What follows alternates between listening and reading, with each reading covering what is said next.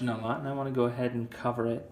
This is a small video on how to connect your plasma cutter to the control box using our current method, or the method that's most commonly available with the system. Now, because we offer so many integrations in terms of you can hook up our system to almost any plasma cutter in the world,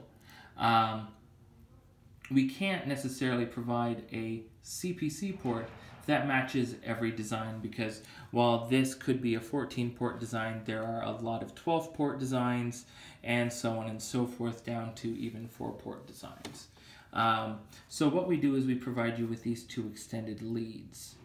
Now we do provide in certain cases, some Everlast and some Hypertherm CPC ports, but because of the cost to acquire those parts and how they can tend to be cost prohibitive just to include them in the price of the machine, we do sell them individually on the side.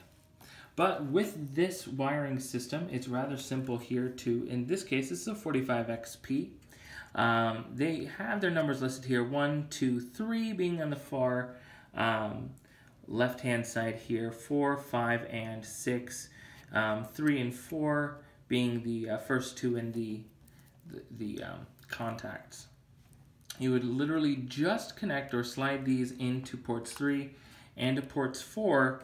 It doesn't matter what color goes into which, because all it does in our system is close the circuit. And by closing the circuit, it engages the firing mechanism inside of the 45XP, causing it to fire the plasma cutter.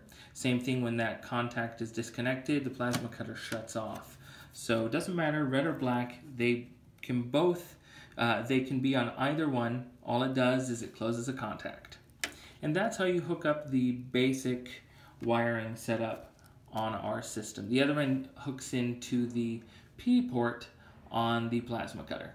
I'm sorry, on the control box.